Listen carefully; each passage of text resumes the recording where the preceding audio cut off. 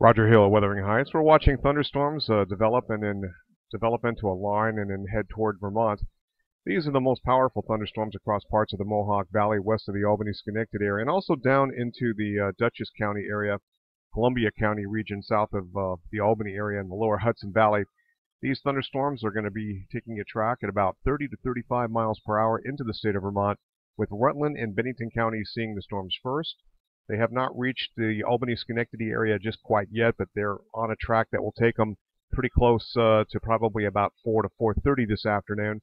And this little segment here could reach into southern Addison County roughly about that same time. The rest of the shower and thunderstorm activity I'm expecting is slightly weaker, but a lot of this is going to be overspreading all of Vermont. The National Weather Service has issued a tornado watch for the southern two counties of Vermont and into this particular area here where we have the potential for rotating supercells. And these thunderstorms will be primarily, I think, off to the south and west of Bennington and Windham County, with a very slight chance of seeing something left over that could cross near the Berkshires, however.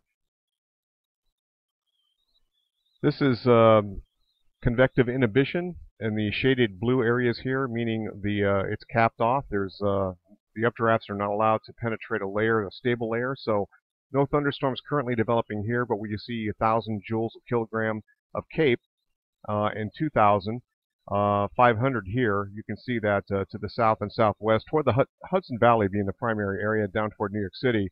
This is the area that has the potential to see the strongest thunderstorms. And some of that is going to work in and probably across the southern two counties of Vermont. I think most prone areas for wind damage, microburst wind damage, will be probably across central areas and down to the Massachusetts line and, of course, beyond. The climatological hotspot typically that forms tornadic thunderstorms is typically in the intersection here around the Albany-Schenectady area where you have flow coming in from the south, intersecting sometimes flow from other thunderstorms that come in from the west.